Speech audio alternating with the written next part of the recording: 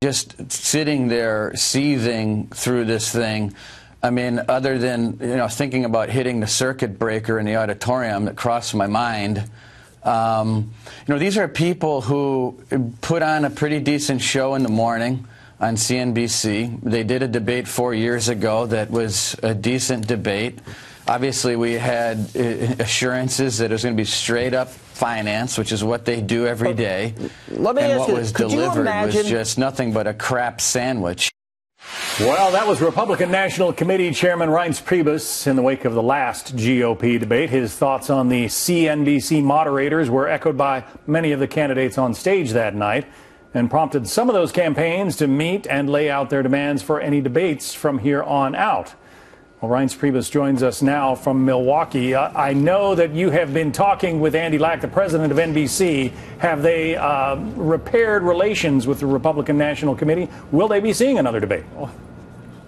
Well, we've got time on that because that debate isn't until the end of February. So, we don't have to be in a hurry to deal with that. So what we're going to do is just work with the candidates on that, get through tonight, which I think is going to be a great debate, by the way, which can't come soon enough, as you know.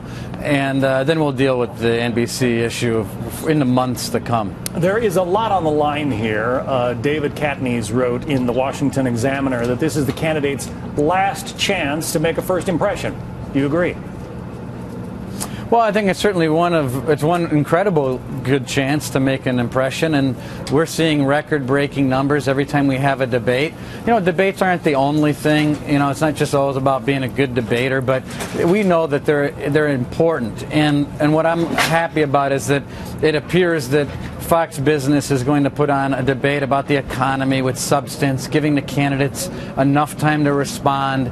Everybody seems pretty happy right now, and I think I kind of use this example. It's sort of like the Lions going to Lambeau Field this weekend. It can't come soon enough. The Packers need a win, and we need a good debate tonight. And the quote I issued earlier is actually attributed to David Drucker. My apologies. I made that mistake.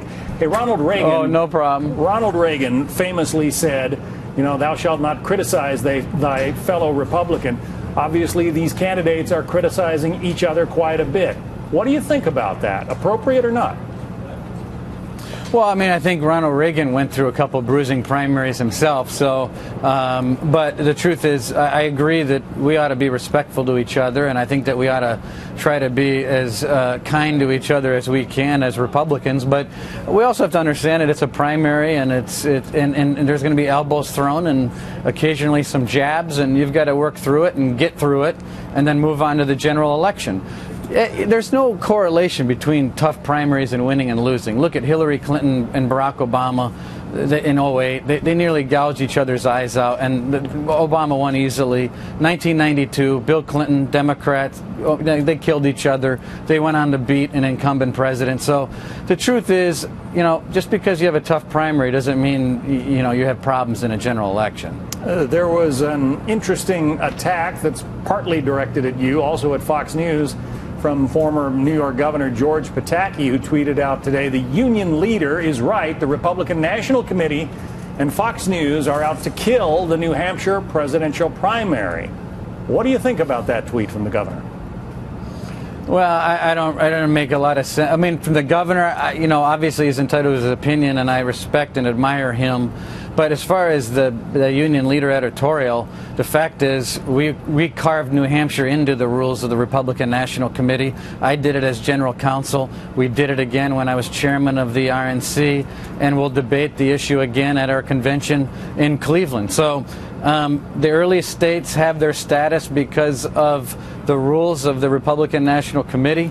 It'll be debated again in Cleveland, but it really isn't true. We respect and admire the first in a nation status of New Hampshire, but obviously it is a subject that is constantly debated.